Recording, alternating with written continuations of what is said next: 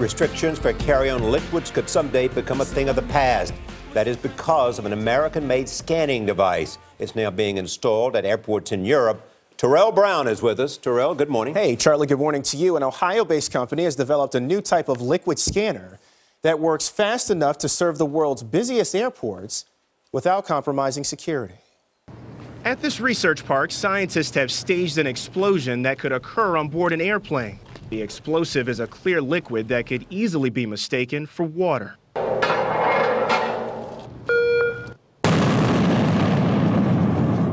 Why do this? These, liquids are readily available. Currently, our airports prevent these from going onto the planes in these quantities, but it's a huge inconvenience to the traveling public.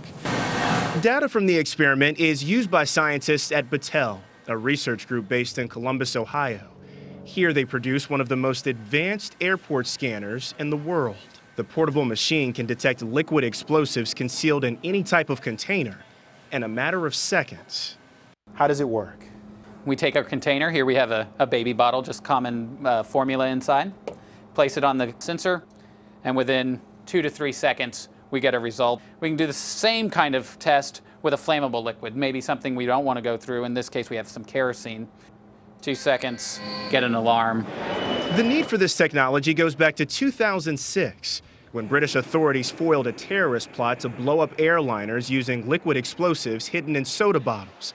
In response, strict limits were placed on the amount of liquids air travelers could carry. I've literally seen people crying as their $300 or $400 bottle of alcohol is dumped in the disposal bin. To make sure the scanner quickly determines whether a liquid is harmful or safe, researchers collected data on thousands of everyday items, from hand soap to baby oil to maple syrup. Cocktail sauce isn't explosive. Hot sauce isn't, of course. Absolutely not. What are you testing? These are all things that could commonly be carried through by the public, and we need to ensure that the system does not alarm on these. The LS-10 is already being phased in at several European airports, where officials plan to lift restrictions on carry-on liquids by 2016.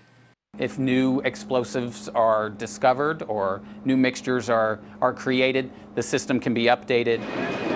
So far, the LS-10 has not been approved for use in the United States. But in a statement to CBS News, the TSA said that the relaxation of limitations on liquids, aerosols, and gels in carry-on bags remains a long-term goal. Over 100 units are being shipped to airports around the world each month, offering air travelers some relief while maintaining a level of security they have come to expect. The information really is there to make them safer, make travel safer, and allow them to more conveniently do their travel. The LS-10 is now being installed at several major airports, including London Heathrow.